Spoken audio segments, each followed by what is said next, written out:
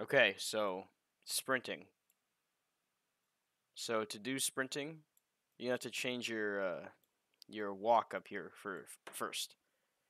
So right after branch, where I told you to connect the walk speed, well, you're gonna move the walk speed from. Well, yeah, you're gonna to make this appear. You're going to just delete, make it look like how it was before. Whoops.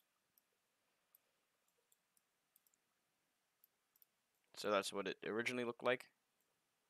So you're going to create a Boolean variable, and you're going to name it isRunning. I already have it, but that's what you're going to do. And you're going to drag these to the side, and at this when this is true, you're going to have another branch, and you're going to check is running.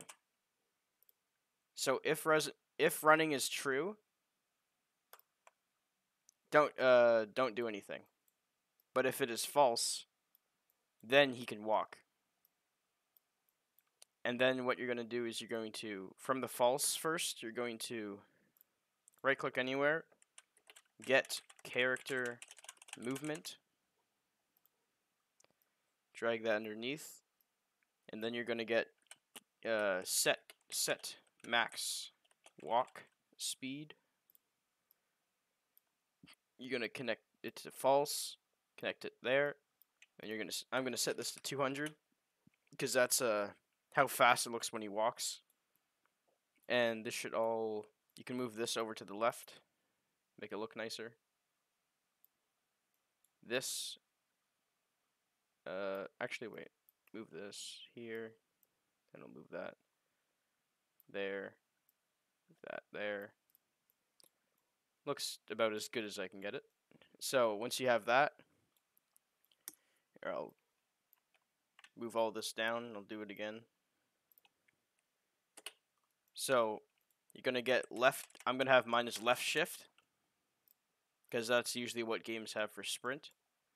When that is pressed, you're going to set is running to true. You're going to get character movement,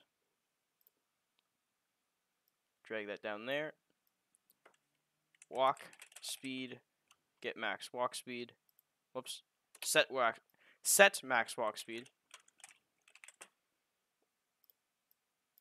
drag that to that, and you're going to, I'm going to have this as 1,000. Then you're going to cast to your animation blueprint, so my ABP Sentinel. You're going to get anim instance mesh. Oh boy. There, here. And then you're going to, yeah, you're going to get the can run. Here, I'll open it just to show you what we're doing here. So from walking to sprinting, you made the can run variable. So now you're gonna let it go into the can run. You're gonna let him sprint. And yep, check that check. Connect these, and that should be good. When it's released, you're going to set is running to false. Just don't even check it. You're going to, I'll just copy this. Change the max walk speed back to 200. Oops, 200.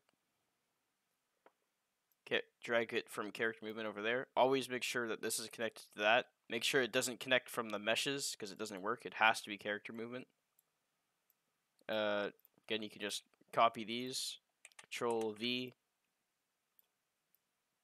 Boom. Boom. And uncheck that box. And it should be good to go. Let's test it. Yeah. Now we can run. Okay, sprinting is done. On to importing our bad guy. Actually, nope. On to doing our jumping. Never mind.